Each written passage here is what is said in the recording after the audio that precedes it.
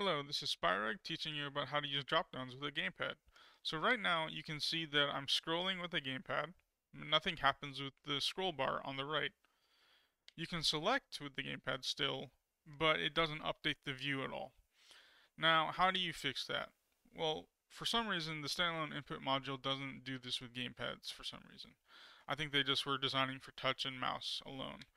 So if you're using just touch and mouse and you don't need to worry about gamepads, then feel free to just use that and be happy.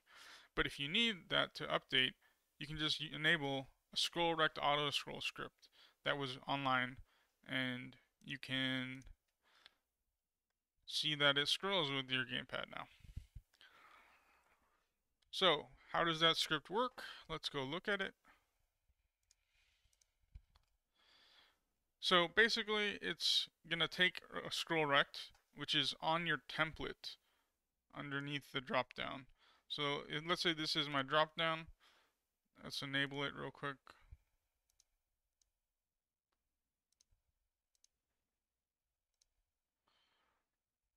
So this is my drop down here. It's not populated until code runs, and that determines what available resolutions there are. This is the template, which has the scroll rect here, which you're going to be modifying. And so it has a scroll speed, which determines how fast it'll scroll. It has mouse over. It has which selectables are there in the list. It has your scroll rect. It has the next scroll position, and then these two are ones I've added because I'm using rewired, or if you're using in control, you might want to use that here too as well. So let's scroll to the most important part, which is lines 58 to line 60. So this is where your inputs will decide whether or not to scroll to the selected part of the view. So with rewired, you get the player, and then you can get axis, and these are the axes I have defined. So with input, you just do get axis for controller inputs for the joysticks, or get axis horizontal for horizontal inputs. So it's vertical or horizontal, and then the same thing with buttons. You can do button down if you want the first frame that they're pressed down, or if they're held down, you can do just get button. So obviously there's some redundancy there, but it doesn't really matter because either way it's just an or. So either way, as soon as you have one, it'll just say yes, this is true. Go on to the next thing. So where did this script come from?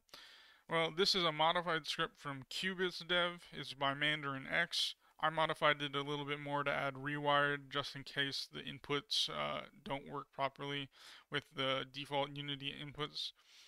And where you can go to edit that is in Project Settings, Input Manager, and you can see these axes here. Normally it'll look like this, but you can expand it and you can see horizontal.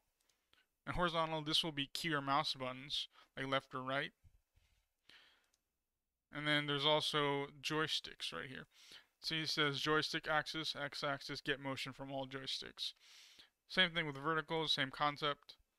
Right here, joystick axis, y-axis.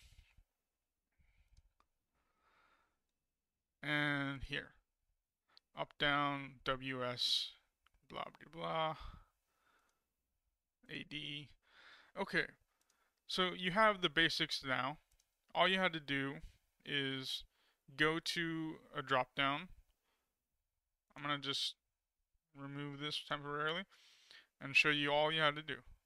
So here's your drop down. You're going to go to its child, which is the template. You're going to go to scroll rect auto scroll and just enable it. If you're using a rewired player, you have to give it the player ID here. Otherwise, you're just going to have a scroll speed. And to show you what a drop down looks like temporarily, I'll just do a quick UI drop down and show you. Let's do TextMesh Pro. See, it has a template right there. Same concept. You just do a scroll rect auto scroll, and that should fix it for you. Alright, thank you. Bye bye.